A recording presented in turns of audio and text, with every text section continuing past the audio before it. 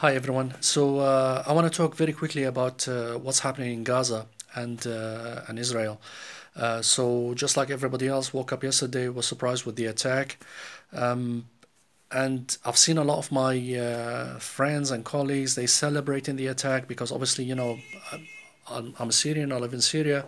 A lot of people have very strong feelings about Israel, and there's some justification for that. But what I want to say very quickly is this. It's not fair to attack civilians. You should never attack civilians. It's not justified under any circumstances. So I don't really agree with it. I don't think I don't think it's fair. I don't think it's just. I think it's barbaric the way the whole thing unfolded.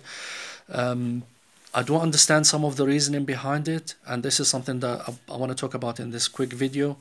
Um, but I just want to start by saying, as a Syrian myself, it doesn't mean that I'm celebrating today and yesterday because I was quite shocked actually. I don't understand the frustration. I don't understand why this has happened. And I was just as it happened yesterday. I was watching the BBC, and this journalist, Israeli journalist, I think he was from Harrods, and he came on and he was talking about the inevitable basically. So he was basically saying that we locked up these people, 20 million, in a very small piece of land. It's the most densely populated region on earth, and we don't give them. They don't have electricity, they don't have clean water, they don't have access to job opportunities, they don't have access to the sea, they can't travel anywhere. So basically Israel, what it did, it just basically, it's an open prison where you get to die slowly with your family, and you watch everybody around you starving and dying.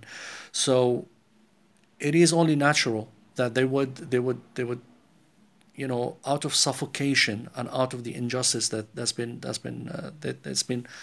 subjected to, it is only natural that they will react in this way. And because of Hamas, the people in charge who are quite Islamic, it is only natural that they see it as a jihad, so they see it as a holy war, and you see the celebration across the Arab world when this happened yesterday, because a lot of people are celebrating.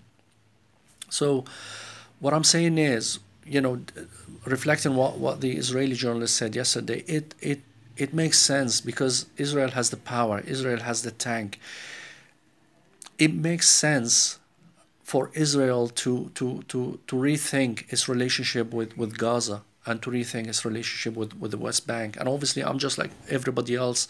Two-state solution is the way forward, and given the Palestinians dignity, and dignity means job opportunities, electricity, clean water, etc., etc. I can relate to that because like I mentioned in a previous video, I'm in Syria right now, and because of the sanctions, the US sanctions on Syria and Caesar's law, we don't have access to these things either. So I do understand how important it is for someone to be able to feed their own family, for someone to be able to feel like they can stand on their own 2 feet, as opposed to like having this massive superpower, super military power, basically stepping on you and stomping in you up to the point where you can't breathe anymore. So the reaction is natural, really.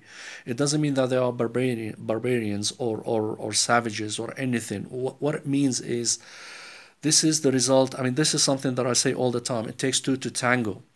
And this is a result of the wrong that lasted for too long. And that's a bit similar to what happened in Syria, by the way, because in Syria there's this situation with corruption, and like a few people who like grabbed onto power, and they refused to let anyone participate in the process and politics and etc. So that went on for decades until finally, when the opportunity came for outside forces to intervene, it was so easy for them to basically to fuck up the whole situation. And I feel this is what's happening here with Israel and Hamas. I need to say before I finish, well, this is a very quick video. It's not justified to kill civilians, to kidnap civilians. I'm really scared about what's going to happen next, because I know, we all know how Israel reacts. We know when Hezbollah like fired a few rockets into Israel, and then Israel decimated Beirut. I fear for Gaza, and I fear for what's going to happen, and I hope that the voices of reason would prevail, but that's very unlikely given that, the ultra-right are in charge in Israel.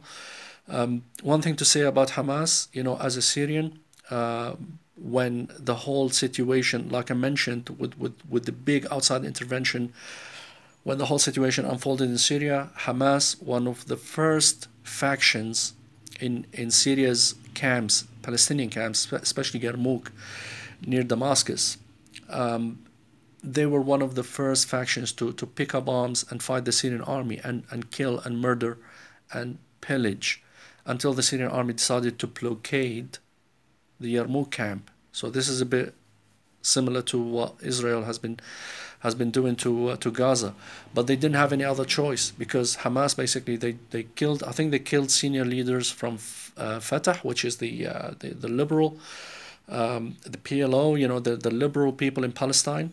They killed them, they assassinated them, and they took over, and they wanted to help bring down the Syrian government and the Syrian regime. And they received funding again, we're talking about Turkey, Saudi Arabia, Qatar, and they received funding and they received support. And now we kind of see this situation unfolding on the ground. So what I would say, just to sum up and to stop here, it's not fair what's going on, but there's a reason for it, and this is what happens when something which is like not right, something which is wrong, goes on for such a long time. The reaction is always awful, and innocent civilians on both sides would suffer as a result. So let's see what's going to happen. It's really scary.